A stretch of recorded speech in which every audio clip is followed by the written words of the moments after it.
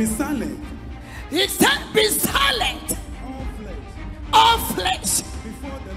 Before the Lord. Tonight.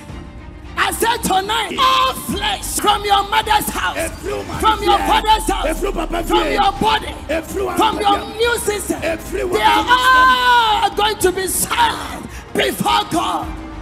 May all flesh be silent before God.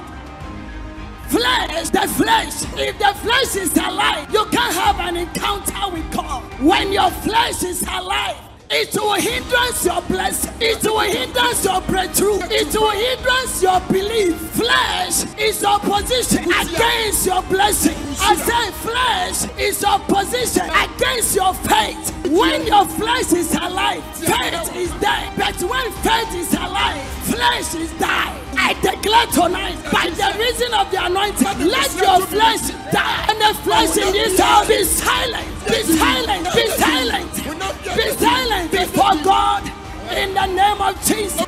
Flesh is a spirit of unbelief.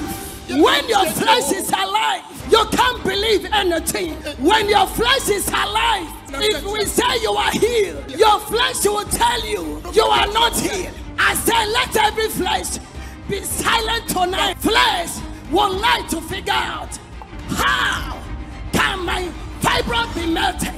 I said when your flesh is alive, faith cannot work. I said tonight is your night of transformation, your night of getting to another level. When we talk about another level, it means that you are going to a place that you haven't been there before. Hallelujah. When we talk to another level, you are going to experience blessings that you haven't experienced before. If you never marry, you will marry. If you never be to Europe, you will travel. If you never be promoting before, you shall be promoted. When you have divine encounter with God, your deliverance is at once. Nobody have an encounter with God and remain the same.